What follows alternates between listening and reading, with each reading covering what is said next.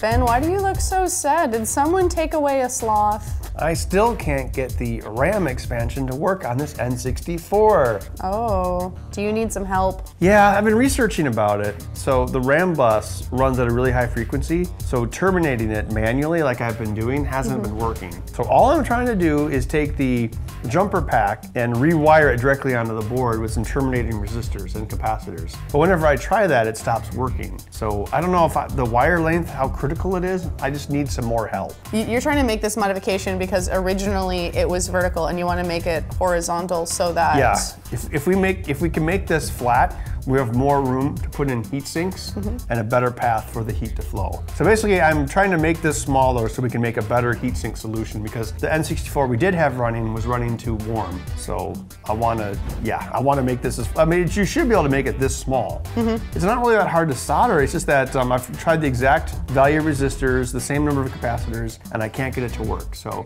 we need help with the RAM bus termination on the N64. We're trying to do it manually without the jumper pack. We're just wiring up the same thing that's in the jumper pack directly to a little piece of PCB and to V-term and ground, but it's not working for us, so we need help. If you have any ideas for new techniques for Ben to try to get this thing working, let us know on the Element 14 community on element14.com/TBHS. Once we get the jumper pack rewired in a nice flat configuration, I can design a nice beefy heat sink, and then we can finish this portable. Yeah!